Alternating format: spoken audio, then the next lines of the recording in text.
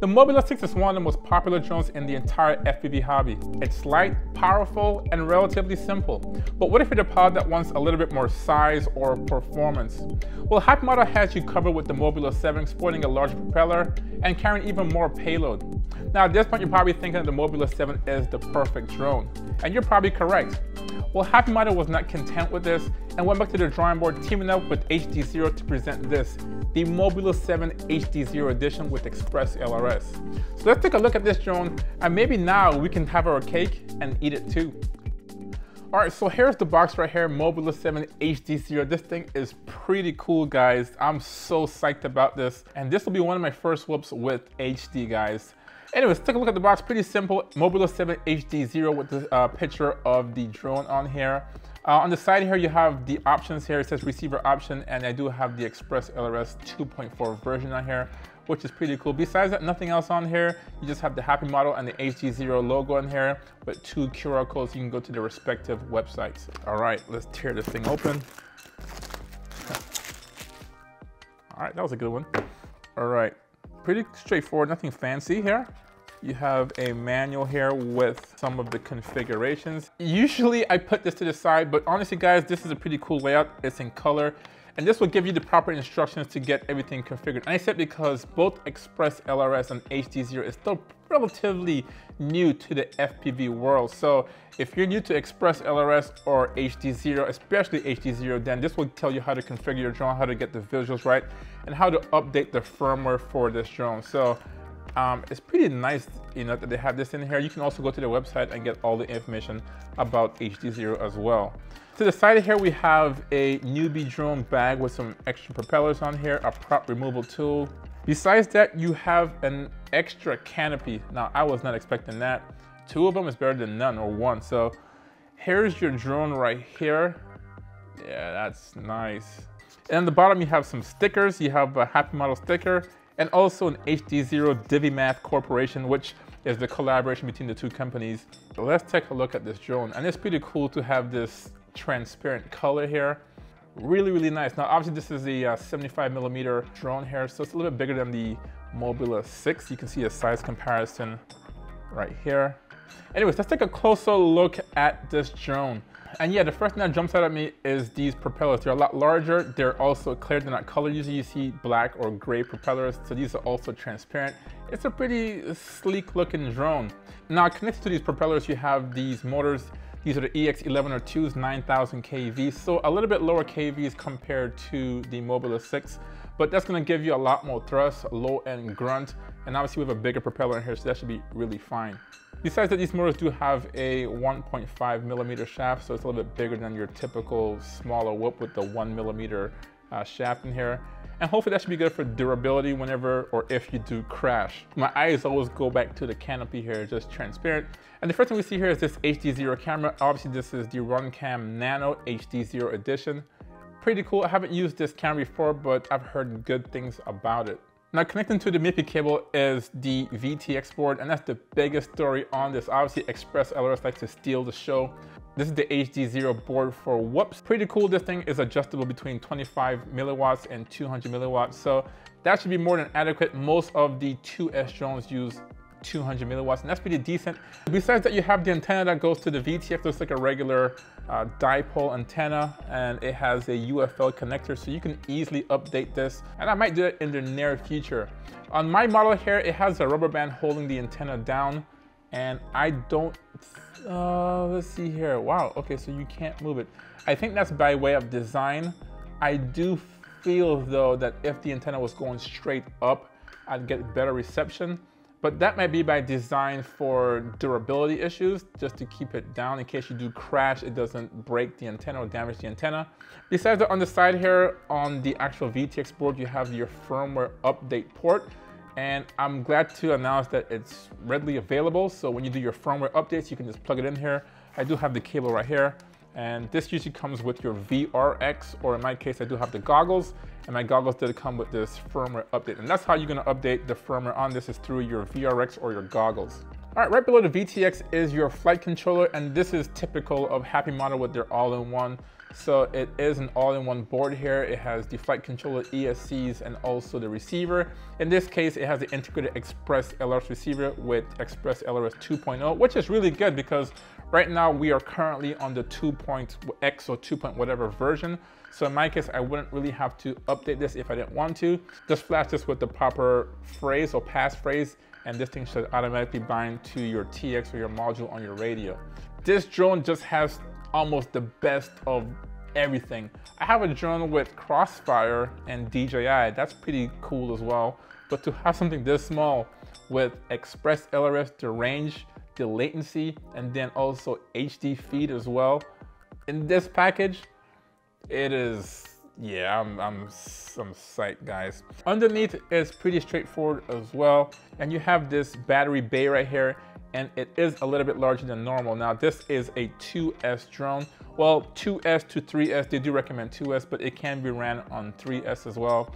And they recommend a 450 milliamp hour battery. I have a few of those.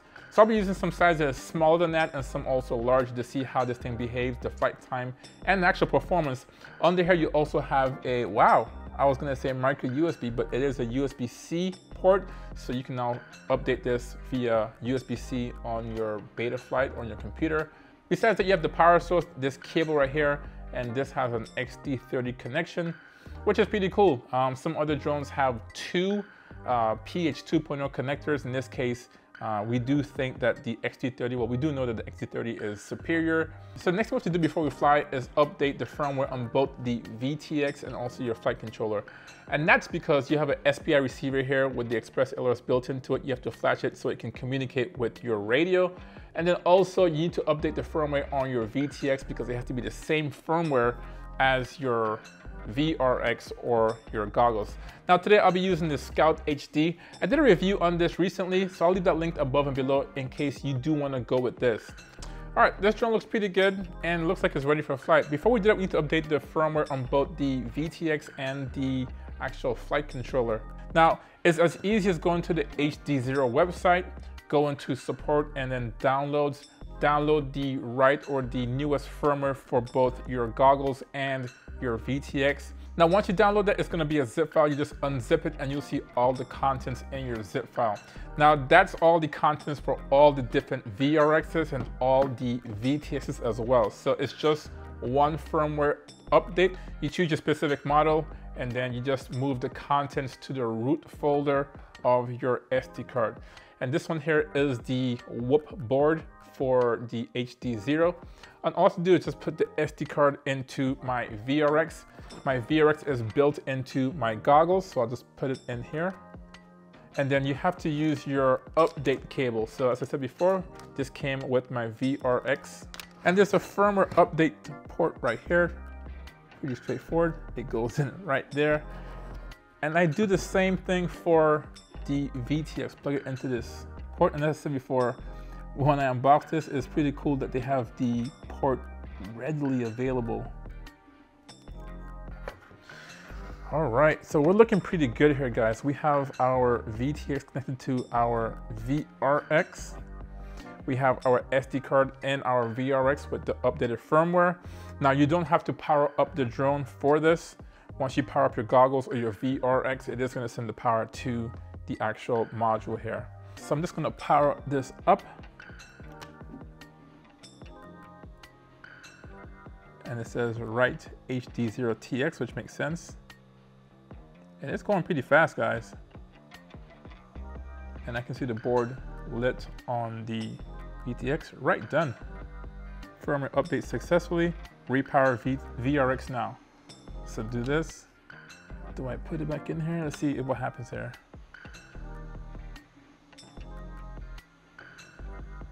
All right, so the update is done.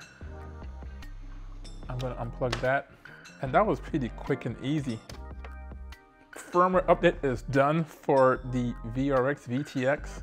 I'm content with that. What I'm gonna do is go to the computer and then I'm gonna show you how to, well, we're all using ExpressLRS on here, but because this is a SPI receiver, it's built into there, we can't use the ExpressLRS configurator to get this bound to my radio. So we have to go into the CLI command and generate the command for that. So I have my bind or passphrase in here. So let's go to the computer and get that going. All right guys, we're at the computer. I have my drone here, my Mobula7. I have a fan here to keep it warm just in case these things do overheat. So I have a fan here to protect the equipment. All right, so the first thing we're gonna do is try to get your CLI command. And we're gonna do that by going to the ExpressLRS.org website. And here we are, ExpressLRS.org. You can just type in the search engine right here, SPI, and it's gonna give you the SPI page right here. Now what you want to do here is if you have a binding phrase for your module in your radio, which I do have, you just type in the phrase right here and that will generate a UID byte, which is this right here. And that changes specifically based upon the text that you have here or your binding phrase. At the bottom here, you just copy and paste this and put this into your CLI for beta flight. So as you can see, I have a phrase here that says test. And as I move the characters here, you can see these numbers change. I'm offline right now. I was online, I'm offline right now, and it still generates the binding phrase or the UID byte here. That's pretty cool. So I'm gonna put my phrase in here and then I'm gonna copy and paste it into the CLI for beta flight. All right, so once I have that, I just go to beta flight. I'm gonna plug my drone in, USB-C cable, pretty cool, pretty cool. I can just connect right here. And it's showing that I have an older configuration, which is not true. This is the newest release right here, 10.7.2. But this drone is so new, it's using the firmware of 4.3. Most drones are using 4.2. The most updated release is 10.7. Now you can go for a 10.8. That's gonna be a release candidate. And that should be out pretty soon, like in the next couple of days actually, but it technically isn't out right now. That might cause some errors. I don't know yet, we'll see, but they don't recommend you use a older configurator with a newer firmware. But this doesn't happen too often, guys. So I'll just close that. I'm not making any dramatic changes in this drone anyways. I'm just changing the binding phrase. Now, there's a couple of ways to bind this, and I can do it the simple way. If I go to my receiver right here and then just hit bind receiver, it's gonna put the receiver into bind phase. But I also wanna have this drone compatible with all my radios, not just one radio. So I do wanna put my binding phrase instead. So we're just gonna go to the CLI here. So before I do anything here, you do wanna save your diff file in case anything does go wrong in here. You have a backup of the factory files and the configuration of the drone. I already did that, it's saved on my computer. So if anything were to go wrong, I could reflash this flight controller. So I just go here and then just paste what I copied from online. And it also had the save already in here. So I can just hit enter, boom, and it did it. So that was pretty straightforward. So now my ExpressLRS module has my binding phrase and I can just power this drone up and technically be good. Besides that, I just want to change my OSD elements. That's all good. Let's go to our modes, make sure these are all good. Disconnect. Let's go to the table and see if it binds to my radio. Let's see if we can arm it. Okay, so we have both of our radios here and we're gonna see if it can bind to both of our radios. That's the whole point of ExpressLRS and using the passphrase. Let's put a battery here. I'm using the 525 milliamp hour. Let's plug this puppy in and see how it goes. All right. All right, we have image and we have telemetry, so we're good. Let's see if we can arm this bad boy. It works and it's quiet.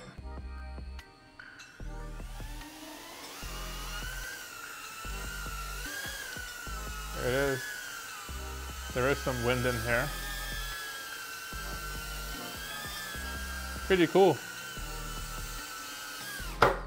Disarm. Woo! All right. It's beeping because we lost connection. Let's try the other radio here. Let's see if that works. Gonna power this on. Disarmed. Flight mode angle. All right, we have telemetry. Looks good as well. Let's try it with this one now. It arms. There we go. There it is. Whoa.